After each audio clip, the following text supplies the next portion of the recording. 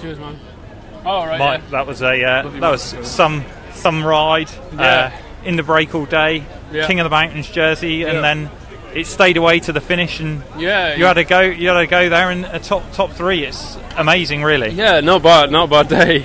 First day Tour de Yorkshire, it's not bad. Like, it was hard getting away at the start. Like, it took a few k's to finally crack the peloton, but got away, and then it was headwind all day. Like, it was tough riding out there, and then never thought we'd stay away until okay to go, and then I was like, oh my god, we're going to stay away. And then Tamfield came past on my left, and I didn't have anything left. Like, I rode really hard to get to the finish. But yeah, it's top day out.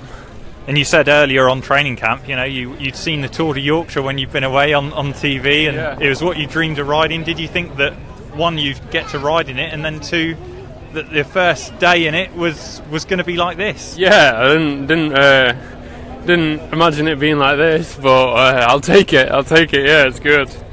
And King of the Mountains now, do you think it's something you can look towards maybe defending tomorrow? Well, the legs are a bit sore, but I'll definitely try. I'll give it a nudge to try and get away again, but we'll see how it goes. Yeah. Nice one. Well done.